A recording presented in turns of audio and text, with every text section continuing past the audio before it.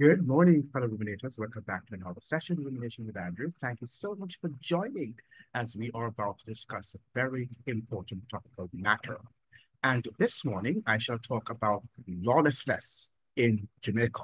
And that is the buzzword because, in recent times, I think it was on Monday that the taxi operators in Jamaica had a strike in which they decided that they would have um, ended their services or terminated their services temporarily until matters as regards to a new transportation law or act that has just been passed in the parliament, in the Jamaican parliament, had been dealt with. It seemed that these rules or some of these rules were very stringent and the taxi operators were not having it. They thought that, or they think that the government should rescind and should exhibit some amount of sympathy with regard to the taxi operators and the rules that were implemented in the Jamaican Parliament. Now, it is very important that we become a nation of law and order because at the current moment, Jamaica is a lawless society and there is no other way to describe it. I do not know if there's any other country in the region, in the Caribbean region, and also in Latin America, that is as lawless as Jamaica is. It is sickening to see how our people behave.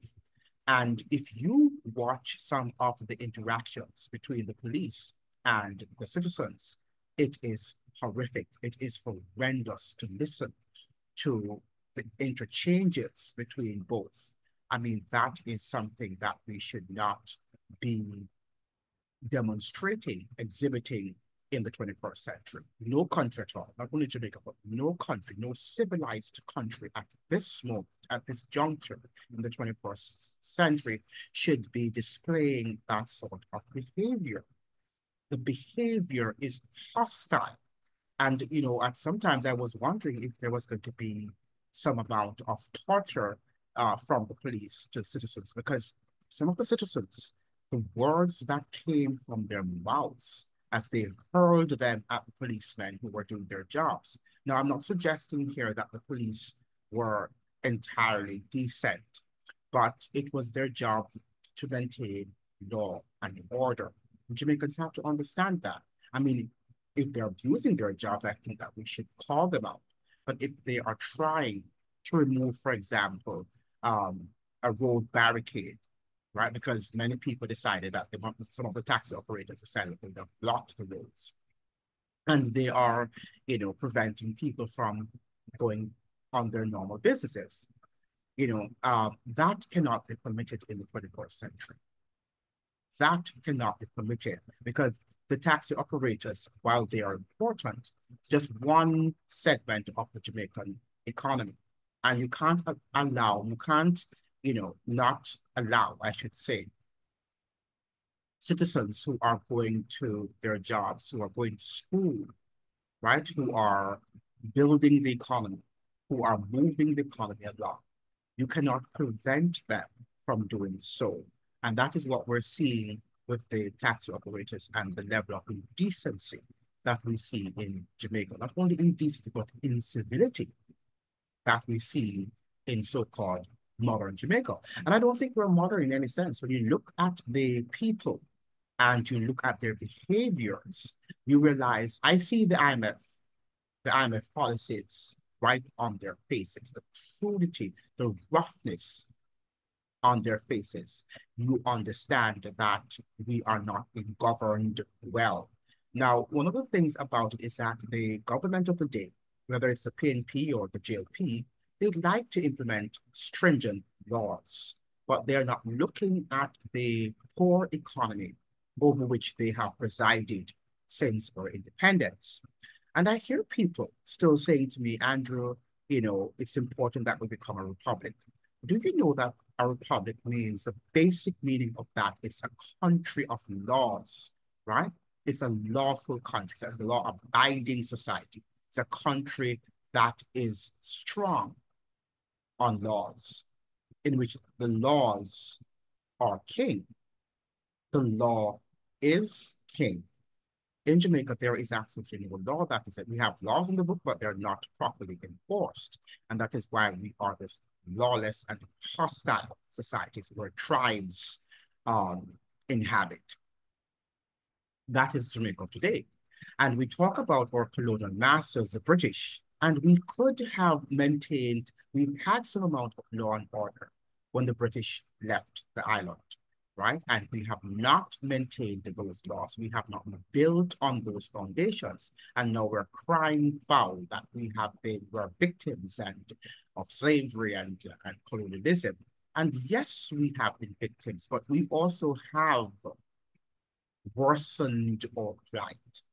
We ourselves, the black dogs that are now governing us, they are the ones who have worsened the situation while they are the reigning kings and queens over all of these slaves that you find in Jamaica.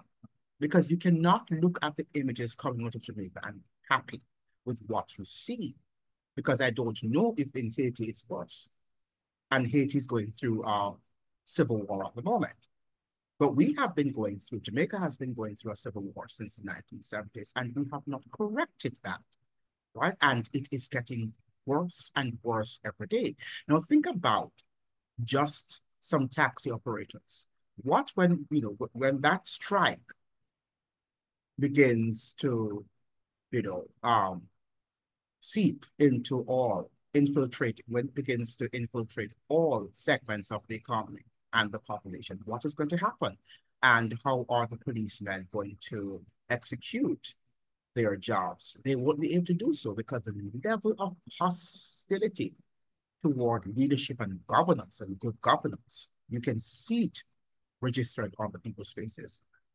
We've got to do better. And I don't think that people are concerned about lawlessness. All you want in Jamaica is just names without any substance. So you want to become a republic, but you still want to be a lawless society. Now, if you become a republic tomorrow, it doesn't mean anything because the name has to mean something. It has to be displayed in your behavior, in how the country is governed. And at the moment, as we're suggesting, the country is not a law-abiding society, right? And Jamaica is the only time they abide by the rules is when they travel, right? That's the only time that they abide by the rules. It's when they travel abroad and they're forced to do so or be sent back home, right? If you don't abide by the laws, then you will be deported, you'll be sent back home. And you understand that the laws abroad are very stringent and they are enforced. In Jamaica, you don't care. You think that is how it should be. And then you begin to, when people talk about Jamaica and they talk negatively about the country, you begin to say, wow, they are unfair and we are the country of Marcus Garvey and we're the country of Bob Marley. Who cares if you are a lawless society? Nobody cares. And the images that we see online coming from TikTok, from Instagram, from Facebook, the images are horrific, to say the least. They are repulsive, repugnant images. And we can do better. We can do better. Everything is on full display right now. And the entire world is able to see. And they're wondering, I'm sure, what sort of remote backward nation is that? Right? But you want to feel as if you are civilized. And when people say that we're uncivilized, when they say that we are comprised of a nation of hostile tribes, then we begin to say, wow, no, people should not be that unfair to us. But that is the image, that is the behavior that is on display when people visit the island. And people have cameras, right? Even foreigners have cameras on their phones and, they might have their video cameras also. And they can also take, they can make videos about us and our awful behaviors on display. It's time now that we begin to understand that we have to put some laws in place for the taxi operators. The roads before I end this video. When I looked at the roads and the level of decay, even in Halfway Tree, right there in the center of Halfway Tree where we have the clock, it is not looking good, right? The roads are totally decayed. We have to pave more roads. We have to give the country a facelift. It's not looking good. It's not looking good. This is Halfway Tree now. This is uptown. And uptown to me now looks like downtown. There's no difference between uptown and downtown. Absolutely no difference. And that is the decay, the social and economic decay that we are seeing in so-called modern Jamaica. It is not modern in any sense of the word. It is primitive. Jamaica is primitive. And we've got to understand that it's a primitive, backward, and lawless society. We need to get our acts together. We need to get our acts together. We are on display. And the government of the day, they have, even though we're going through the IMF austere program, right? The government of the day, I'm sure, has enough money to pay our roads. And because citizens are paying their taxes, and they're paying high taxes on food and everything, just about everything. And I think don't you guys pay also a gas tax or whatever you pay there? The roads should be properly maintained, particularly those that are near our industrial centers. Halfway Tree, and look at that road where the clock is, where I'm sure visitors move back and forth. We have to do better. We've got to do better. We've got to do better. Halfway Tree does not look good, and it's time for us to beautify Halfway Tree. Make it look as if it is a decent, civilized part of Kingston. Isn't it just a block away from New Kingston? Right? And I'm not sure New Kingston is new anymore, right? Because it looks old and, decayed also. We need to get our acts together. All of this high-rise building going up and you don't have the infrastructure does not look good, right?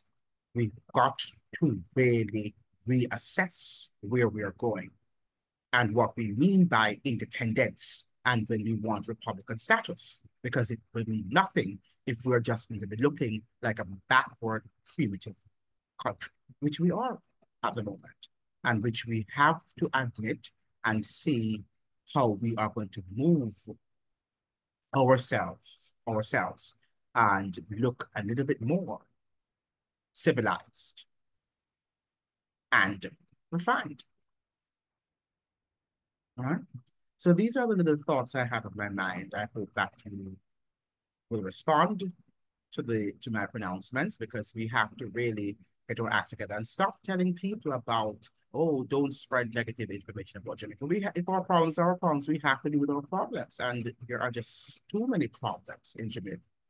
There are just too many problems in Jamaica, and we are fast decaying. And we are in very short time, will just be like what we're seeing happen, to the level of confusion. And I've told you, many of you want to be occupied, right, by the US or some foreign power. They're going to treat you worse, right? So you've got to really be careful what you desire, right? You have got to be careful what you desire, because they're going to treat you like the slaves that you merit, because we have allowed our governments to have run roughshod, to have it destroyed the entire social and economic fabric on the island. That right now we have just a little piece of the pie left. I'm not sure how that piece of pie, how long it will last. I don't think it's going to last for long before the people of Jamaica are going to respond. And it's going to be a violent sort of uprising, which we do not want, something that we should try to avert. But it seems like we are trying to fan the flames of discontent that is on the island, right? and our people are resenting the politicians, and they're resenting all uh, what you call it now, symbols of legal authority, of authority. All symbols of authority are being rejected, right? Whether the policeman, the teachers, all authorities are being rejected. We can't continue like this. Wake up and understand that we cannot continue like this. Thank you so much for joining. We hope to see you in another video chat.